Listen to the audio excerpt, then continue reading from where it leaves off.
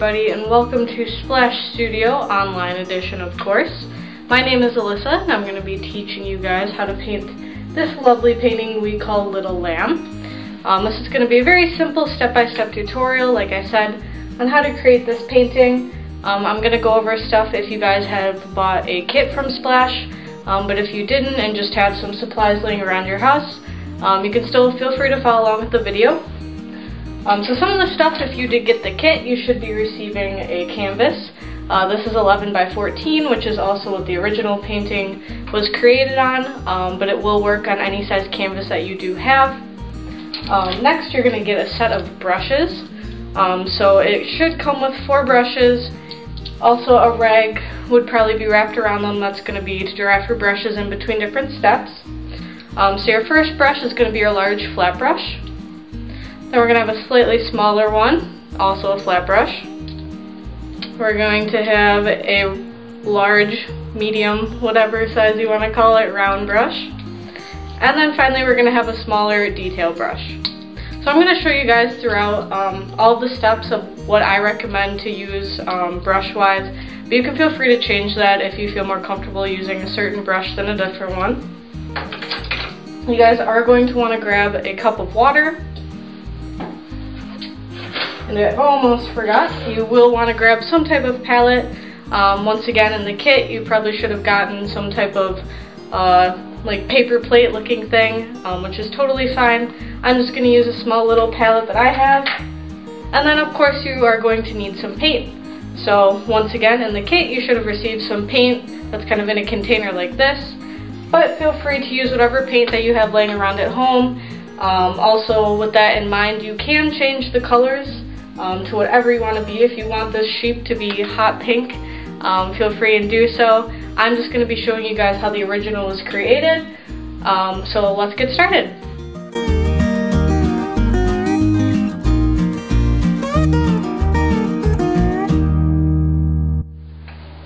Alright guys, so to start off this painting, we're going to want to take all of our brushes and stick them in our water cup. Now, to first start off the painting, we're going to focus on the background, which is pretty simple. It's going to be kind of a green pasture with some flowers in the background, and obviously our main focal point here is the sheep. So I'm going to start by grabbing my large flat brush, so the biggest brush, and we're going to be using some green and some yellow for the background. So I'm going to have those ready to go next to me. So it's pretty much just going to be green for the entire thing, and we're going to be gradually adding in some yellow. So feel free to just start putting some green paint, just solid green paint, all over your canvas. You're going to work from either left to right or right to left, just getting some nice brush strokes in. This can be super quick, otherwise you can really take your time on it depending on how you want your brush strokes to look. Some people with grass will kind of do more of a texture look, so you can definitely feel free to do that as well. But like I said, we're just going to focus right now on just filling the entire canvas with just solid green.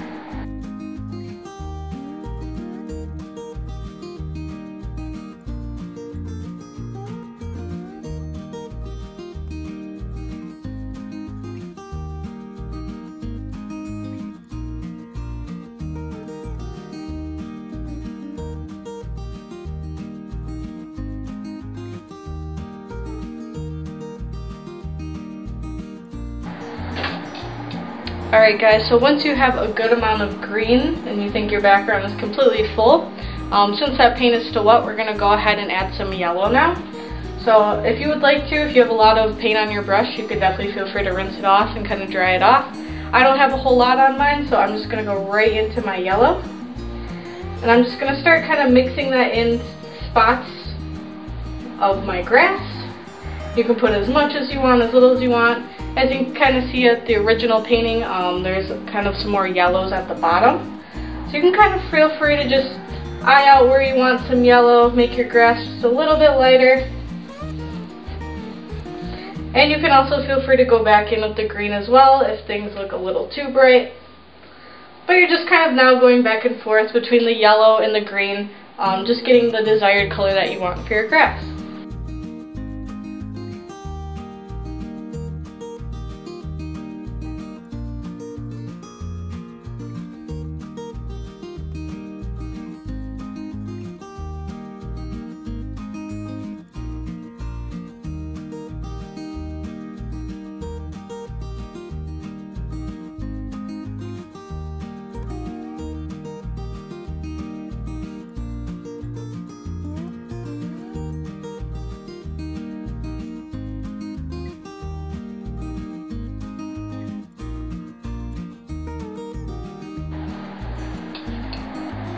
Alright guys, so once your grass looks completely how you want it to, I would say give yourself about 5 or so minutes and just make sure that a good chunk of the painting is dry. If you kind of kept your brush strokes pretty light and you didn't add on a whole lot of paint, then it shouldn't take a very long time. However, if you are one of those people that really like to gob on your paint for backgrounds, give yourself enough time to just kind of let spots of it dry before we do add in the flowers, and obviously before we add in our lamp.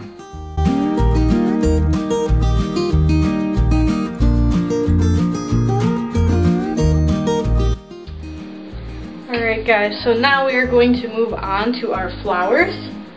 So these are pretty simple flowers, nothing too crazy.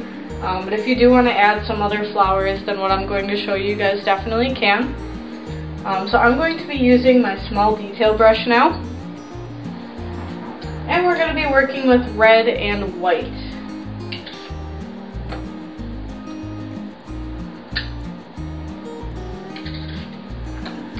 So now that I have my paint in front of me, basically you're going to be sketching out where you want your flowers to be. I will say kind of keep in mind to leave some parts of the middle open, because that is where we are going to put our sheep. So anything, if you did put them in the middle, will get covered by the sheep. So what we're going to do is we're going to be mixing up a light pink first. So we're going to take red and white, pretty equal parts red and white. Once you start mixing it up, you'll kind of see either it needs to be a bit darker, a bit lighter. So you're just kind of finding that pink color that you want your flowers to be. You don't need a whole lot. These flowers are pretty small, so don't worry about mixing up too much of that pink. But then once you have that color that you want, we're going to be basically making kind of like little blobs, as I would say, throughout the canvas. So what I'm going to do is kind of pick some spots. I'm going to make kind of like petal-like shapes, but they don't have to be perfect. Not all of them have to be, 4 petals or 3 petals. Like, you can make them however you want. But basically, I'm just going to kind of pick a spot. Going to make some little oval shapes, maybe one there. I'm going to have a couple connecting off of it. So maybe this flower has 3 petals. Go over here. This one kind of has 4. So they can be kind of as messy as you want. Like I said, they don't have to be perfect. They're kind of supposed to be blended with grass. They don't have to be perfect flowers. But you're basically just putting suggested little shapes, that indicate that they are little flowers. We are going to be adding another darker pink to it and also a center. So don't worry that they look a little bit weird right now. But just focus on where you kind of want them. Once again, you can put as many or as few as you want. They can be as big or as small as you want. Completely up to you.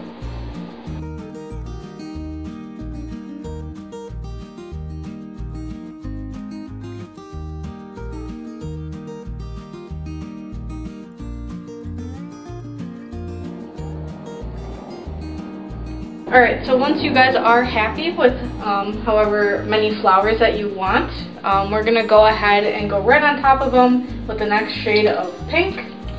Once again, you can feel free to rinse off your brush, but you don't have to. We're just making another shade of pink. So for this one, we're going to want to add a bit more red than we do white. So mainly red, a little bit of white. You just basically want to make sure that it's darker than the pink that you already created. So once you kind of have that darker pink, we're just going to focus on some spots of the flowers. We're not going to completely go over them, but we're just going to kind of put some suggested marks in the flowers, just giving them just a little bit more depth and just creating some different shadows so they don't look so flat on our canvas. So go ahead and kind of pick some spots you want to put them. Like I said, you're not covering the pink completely that you just put on. You're just kind of putting them in certain areas just to brighten them up a little bit and make them seem like they have more petals and just a little bit more definition.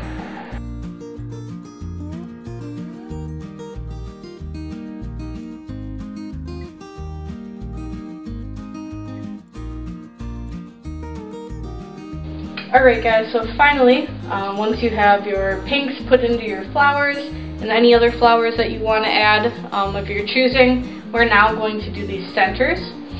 So if you can kind of see, I know it's a little hard to see, but on the example, some of them do have centers, some of them don't.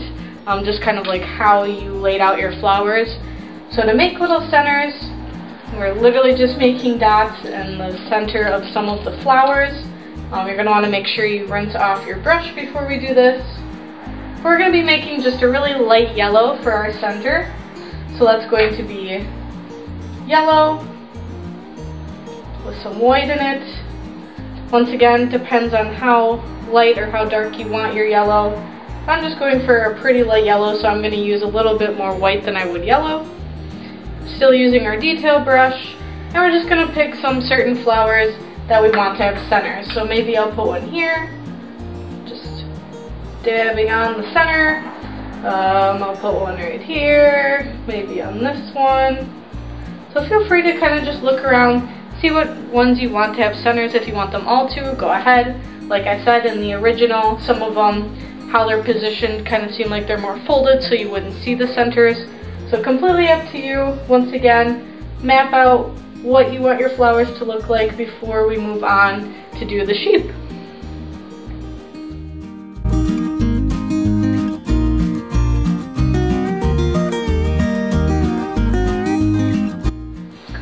Alright guys, now to move on to our sheep, which is the main part of this painting. We are going to want to find our medium flat brush. It's not the biggest one, but the one right under it. And we're going to be using just pure white.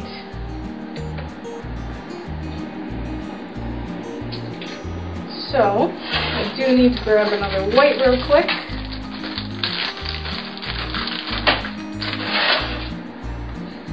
But once you have that pure white in front of you, you're going to go ahead and we're going to be kind of doing more of dabbing motions to create the fluffiness of the sheep. So we're going to make sure we have a good amount of white paint on our brush, and we're focusing, like I said, on the center. So if you kind of mapped yours out like mine and left a good chunk of the middle open, it should be kind of easier for your eyes to kind of map out how big and where you want to put your sheep. So basically you're going to pick a point, and as you can see how I am putting it on, I am dabbing my brush and it's creating a fluffy like texture. So feel free to kind of just keep going around, start making a circle and gradually making it bigger and bigger. Once you continue to do this, you'll kind of see, how big you want your sheep to be. It can be as big or as little as you want, but just keep going around, like I said, in a circle, and just map out where you want your main sheep to be before we start adding the head and the legs to it. Do keep those in mind that those also have to be added, so try not to go too far down on your canvas and try not to go too far up.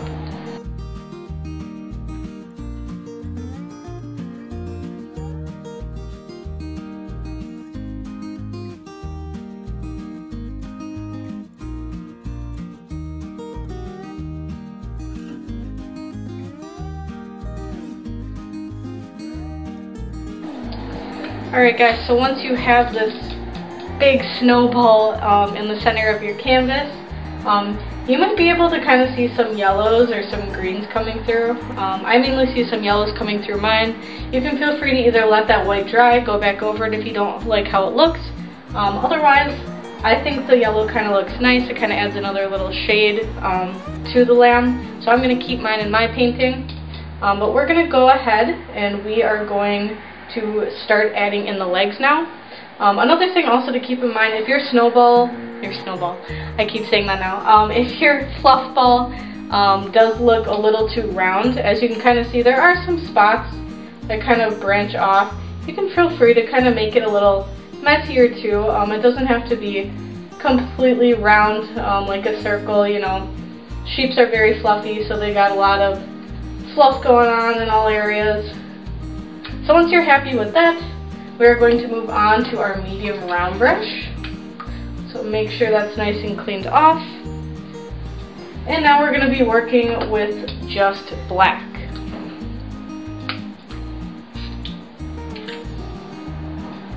So with black, like I said, we're going to be focusing on the legs first. So what we're going to do is I'm going to start by doing the front legs. So these are very simple. They're just going to be very simple lines. We're going to pick a spot in the middle. So there's going to be two legs obviously in the front and then two coming out that almost look kind of behind it. So your first two are going to want to be a little bit longer than your other two to make that illusion. So once again, you're going to start by kind of choosing middle, either right or left side, and making a line. So you're just making a very simple line, because once you do have that line kind of branched out, then you can feel free to kind of add to it, make it a little thicker, like it looks more like a leg.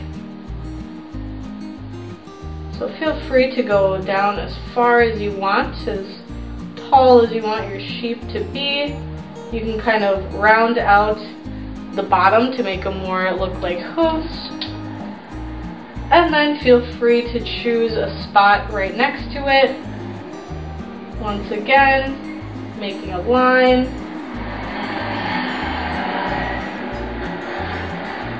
And then adding to it to make it a little bit thicker. And if they look too placed in there with the fur, you can always feel free to go back once it dries, add a little more white on top of the legs if they do look a little too placed in there.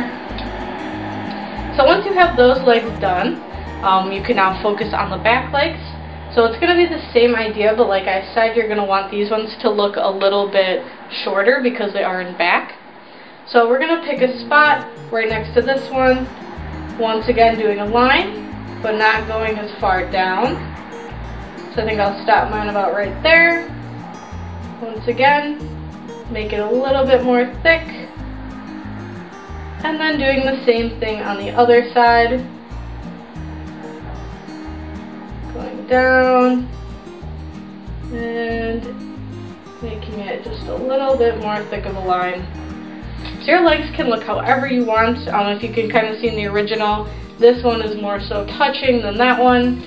You can feel free to make it look however you want. These are very, very simple legs. So feel free to just kind of go through, round out what you need to on the bottom to make them more like hooves. And then if you want, and some of this white starts to dry, feel free to add some more fluff on top, just so they don't look super placed in there.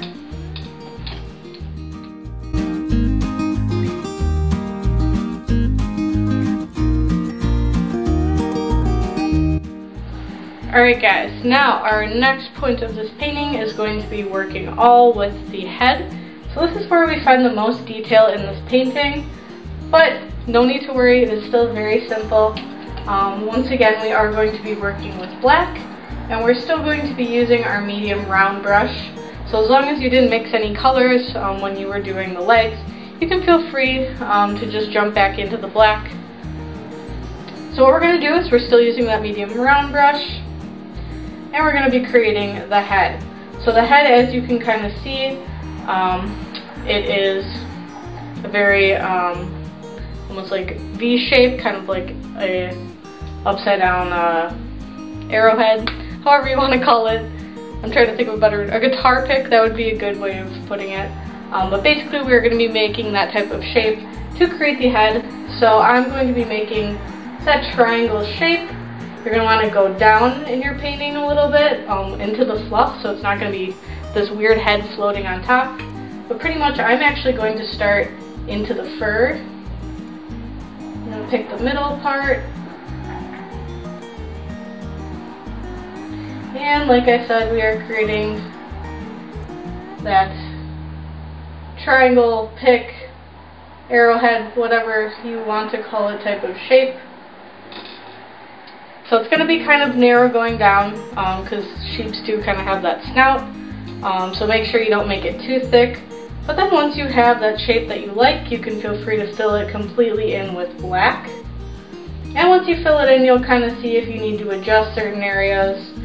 Maybe one side looks a little weird to you, so you can definitely kind of fix that. But once again, you don't want it too big or too small. It depends on kind of how large or how small you made your sheep's body. But I think this is a good size for mine. And then once you guys are happy with the shape of the head, we're going to go ahead with the same brush and do the ears. So these ears are pretty generic. I want to say that they're kind of like a leaf shape, so they almost kind of have the same shape of like a cow.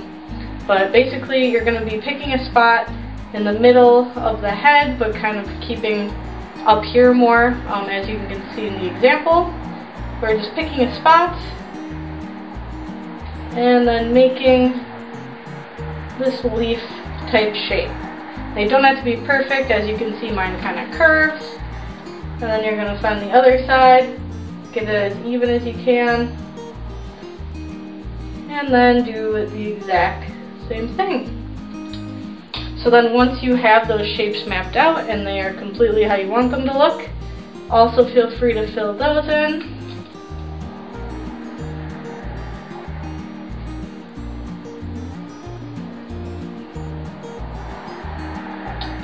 And that is going to be the head of our sheep. So feel free to just continue on fixing up stuff that you need to. Once again, I would recommend giving yourself about 5 or so minutes, just letting the head dry before we add in some smaller details within the face. And then we are almost done with this painting.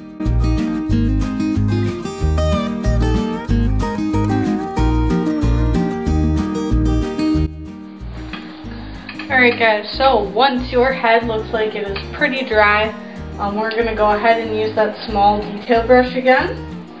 So just want to give that a good rinse. And now we're going to be making a light gray color just to add some little details within the ears and your nose. So you're going to want to have black and white in front of you. So it's going to be mainly white, and you're just adding a touch of black to it by creating, like I said, a gray color. So once you have a gray color that you like, you're going to feel free to start doing the ears. So what we're doing is we're just adding little bits of detail just to kind of show that the ears do have some definition in there. They're not just this solid black mass shape. And then we're going to be adding the nose as well. So you can add gray to kind of wherever you want. If you want to add some more kind of hair details within the face or anywhere else, you can feel free to add gray. On the black, it just gives it another type of tone to the black, just to kind of help bring some details out. But what we're going to do is we're going to focus on the ears, and I'm just going to do some quick wispy motions in the ears just to show some detail. And then once again on this side, you don't need a whole lot, you're just showing some detail. We're going to do that with the ears. And then you're going to feel free to make a little nose. So to make the nose, you're going to pick a spot kind of on the lower part of his face. We're going to be making a little V shape. And then a line underneath.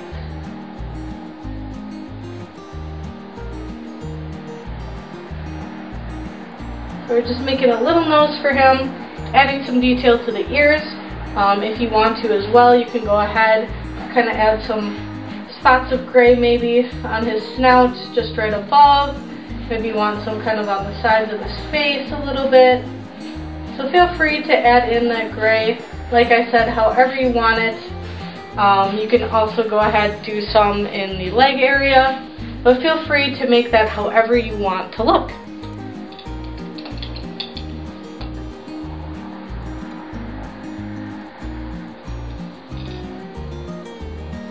Alright, so once you are satisfied with that, we are going to go ahead and just pop out the nose just a tiny bit more using pure white and still using our small detail brush.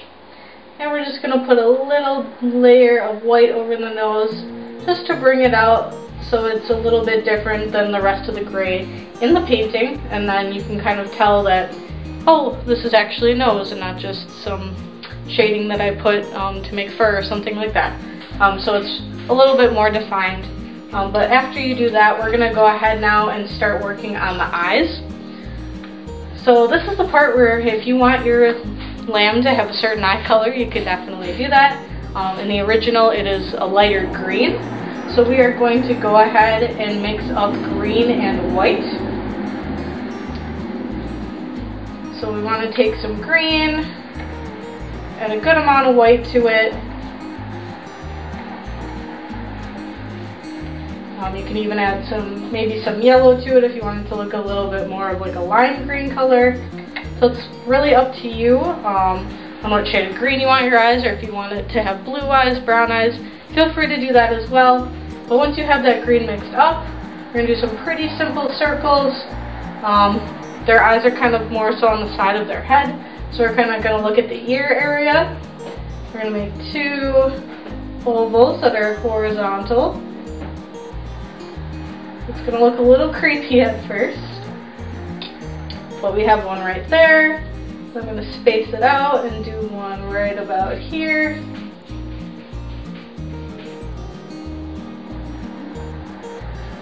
And then you can kind of take a step back and see if you need to make one either a little bit bigger or adjust anything if you need to.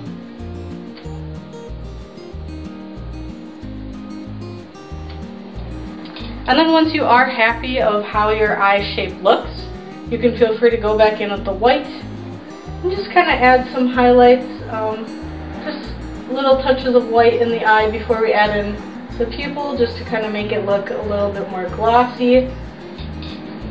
So like I said, just added in a tiny bit of white. If you don't want to do that step, you totally don't have to. But once you do have the eyes looking how you want them to, we're going to go ahead and add the pupil to the eye. So it's just going to be pure black, and we are just making another littler oval shape on the inside. So you can make those as big or as small as you want. It's kind of overlapping some of the white that I added.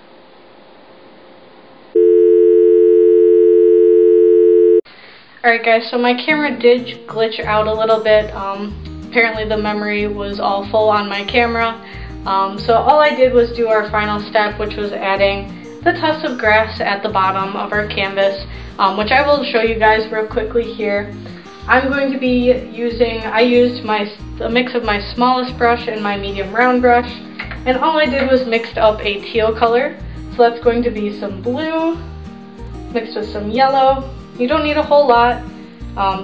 Teal is kind of a hard color to achieve, so if it looks a bit more greener, that's okay because we are putting it over grass that we already made.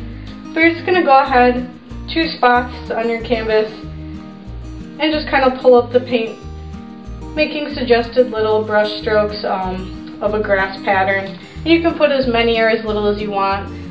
There's definitely a littler grass in the original example, and I put a lot more. So feel free to spread it wherever you want. If you want to put some up here, you guys definitely can. But this is kind of the ending of the painting, where you guys can kind of look at it, see what you want to add to it, what you need to fix, anything like that. The only other thing I like to tell people is to sign their name at the bottom. I like to put my initial on the corner. But I will show you guys my final results to this painting. And I'm sure everyone else's looks very cute and it turned out very wonderful. And if it did, please feel free to share your results with us and how much of a good time you guys had painting this during this crazy time that we're in. Painting is such a wonderful way to spend time, and it takes up a lot of time too. We have a lot of videos that are posted online right now. Feel free to go back and look at those. I'm going to be continuing to making videos from home as well, but feel free to share your results with us. Tag Splash Studio, we're on Facebook, Instagram, all that good stuff, and in any social media we appreciate it. We appreciate likes, comments, everything like that. But I hope you guys had a great time. I hope everyone is staying safe out there, and have a great rest of your day.